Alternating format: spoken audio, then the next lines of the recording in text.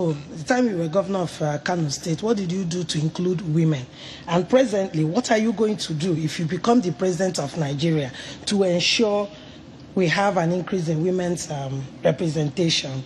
Also, I need to take one so that I can allow Ms. Faith to also ask a question. Please go ahead.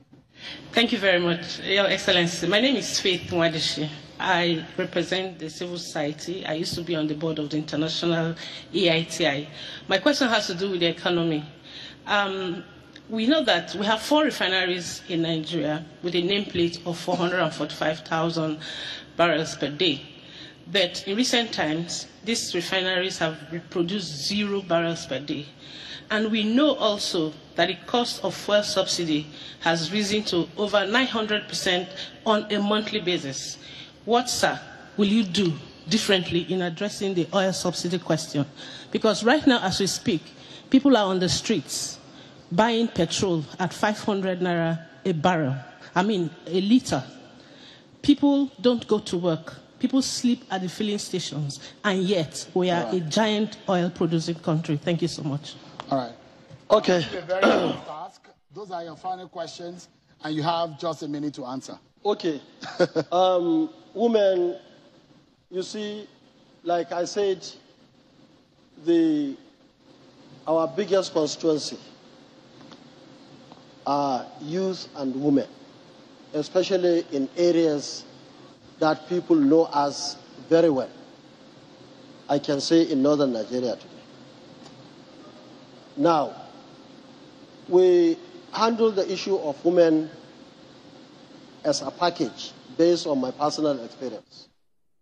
When I was governor in 1999, even in 2011 in Kano to 2015, we wanted to make appointment, but definitely we need people who can handle that appointment, to the extent that we had to go to university that's what is happening in our own part of the country. Maybe it's different, but I'm telling you the reality of what happened in Kano.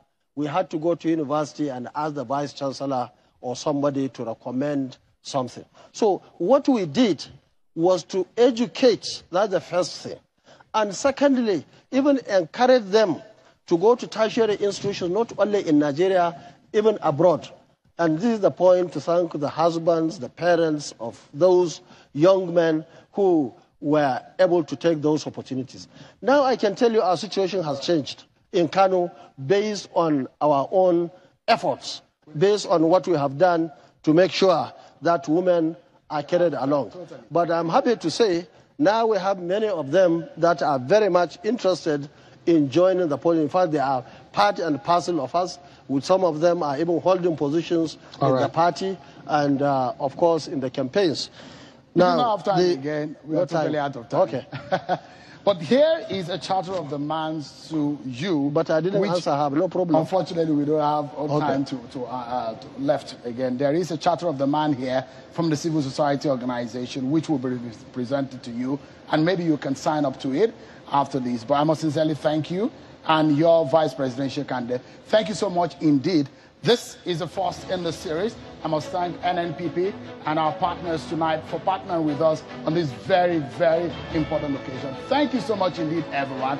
I'll see you again next time when we take up yet another political party with their flag bearers. Thank you so much, Nigerian. You know your voice counts. Until that election, when you make that decision, it's bye for me. Bye-bye.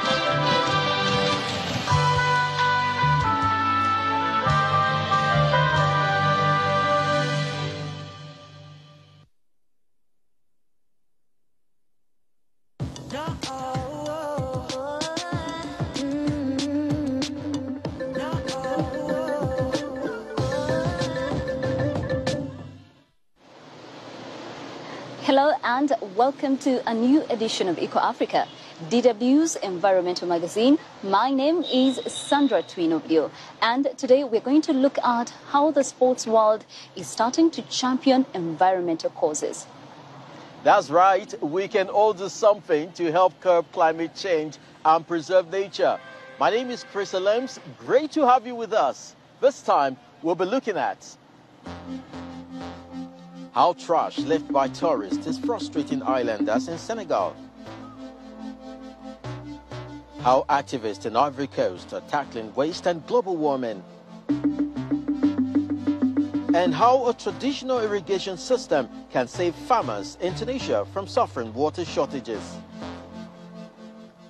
Most of us tend not to associate sports with a drive to beat the climate crisis. But why not? It's all about teamwork, isn't it? The initiative Sports for Future allows athletes and fans to join together to support global environmental projects.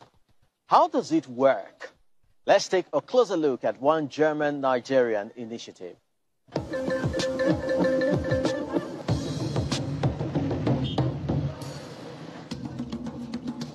Soccer brings people together, even across continents. The students of Northern Anang Secondary School in Nigeria have linked up with professional footballers in Germany to help the environment. Climate change is here with us.